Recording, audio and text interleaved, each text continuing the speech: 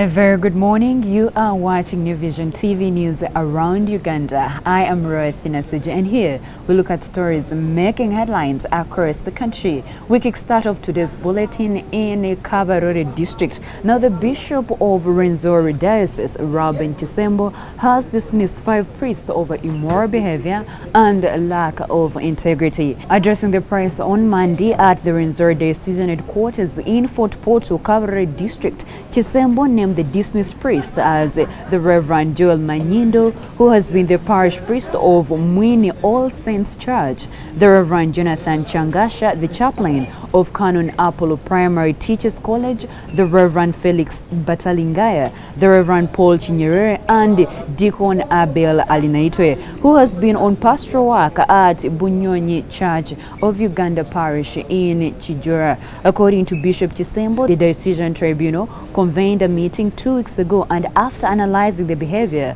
of the priests, the members agreed that they be defrocked. He explained that the priests are no longer allowed to preside over any pastoral work on behalf of Church of Uganda or Rwenzori Diocese. Kisembo also ordered the priests to return the ordination certificates. News coming in from Mbale in a bid to reduce the poverty levels and improve education performance in Bugisu region. The Bamasaba Living North America under the association North America Masaba Culture Association, in partnership with the Izu Yamasaba and the Bamasaba in Kenya, have come up with an idea of setting up an educational resource center.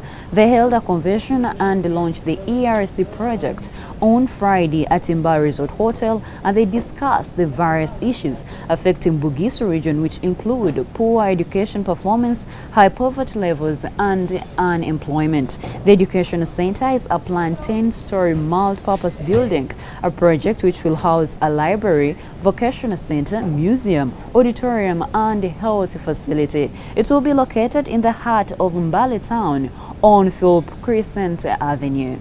Moving on to Hoima district, lack of facilitation, inadequate manpower, and the absence of the will of the political classes failing efforts to crack down encroachers settling along River Kafo in Hoima district, New Vision has established. It is now 3 years since the Environment Office ordered over 200 encroachers to vacate, warning of an eviction of those who refused to. To date, however, none of them has complied, and the Environment Office is looking on helplessly. A team of Hoima District Environment and Natural Resources Committee on Monday made an impromptu field visit to the river at Remparaki Village, Buhima Sub-County, where they discovered that part of the papyrus had been converted into acres of fresh gardens. The settlers had planted acres of rice and maize gardens, among other crops. Moving on to Eastern region, farmers are counting losses after caterpillars invaded the potato gardens. Caroline Athieno, a farmer in Malaba Town Council, say the caterpillar spreads faster than the fall of armyworm that attacked maize. She said her 2 acres of potato garden have been reduced to soil after all the vines were eaten. However, Professor Samuel Chamanya of Makerere University disputed the claims that it is a rare worm, saying it is a common butterfly.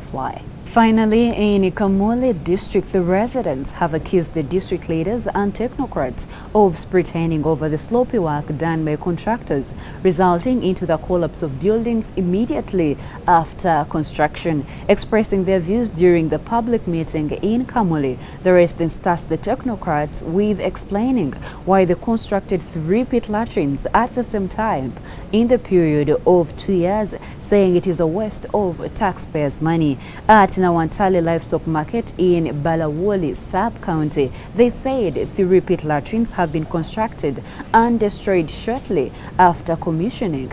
The district has had to allocate more funds to construct new ones. So far, since December 2015, 3 pit latrines, each valued at 30 million shillings, have been constructed on the same site. The baraza, which was organized by the Office of the Prime Minister at Balawoli Church of Uganda grounds on Monday, was led by Commissioners Haddad Arinaito and Ibrahim Wandela. And that's all we had for you. Thank you for watching. Be sure to catch more news updates and other programs here on New Vision TV by visiting our website www.newvision.tv. handshake.co.ug. I am Ruth Naseje.